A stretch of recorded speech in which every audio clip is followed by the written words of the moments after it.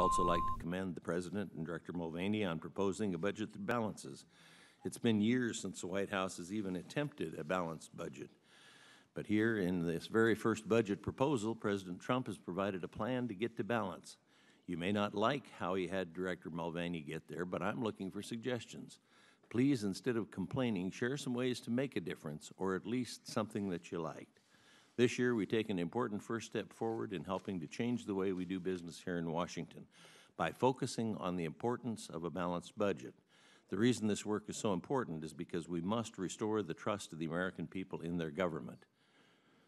On that chart, the gray is the mandatory, the red is the interest, and you can see on the revenue that's projected that we'll be borrowing absolutely everything that we have for defense and non-defense by 2027.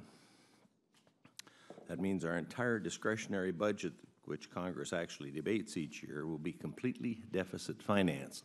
Seating this level of congressional budgetary responsibility is not an outcome that Jefferson and Madison could have possibly envisioned for our country at its inception. We all know that our current debt burden is unsustainable. We're in the worst fiscal shape since World War II, and if things don't change, we'll add another $10 trillion to our debt within 10 years. Even this budget, getting to balance, adds $5 trillion to the debt. We must do better. Congress can help Washington become more accountable to hardworking Americans by spending taxpayer resources efficiently in order to improve or eliminate government programs that have received little oversight or are simply not delivering results. Specifically, the budget projects more than $2 trillion in increased revenue from increased economic growth. What initiatives in your budget do you expect that will lead to that growth? Thank you, Mr. Chairman. When Secretary Mnuchin, Director Cohn, and I, as members of the so-called Troika, sat down shortly after I was sworn in, we had a chance to look at the CBO numbers that proposed or projected that 1.9% growth. And then we asked ourselves, okay, what are we going to do to get that number to 3%? That $2 trillion worth of additional revenue you mentioned comes from the 3% economic growth throughout the 10-year budget window.